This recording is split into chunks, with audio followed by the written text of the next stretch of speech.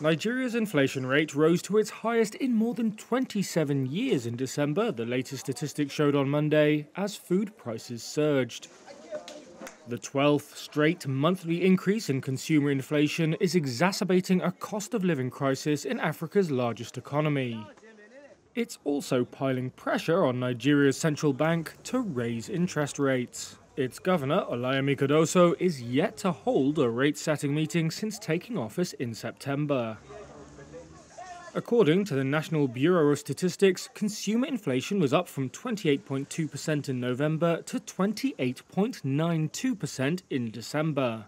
That's the highest level since mid-1996. The food inflation rate, which accounts for the bulk of Nigeria's inflation basket, went from 32.84% the month before to 33.93% in December.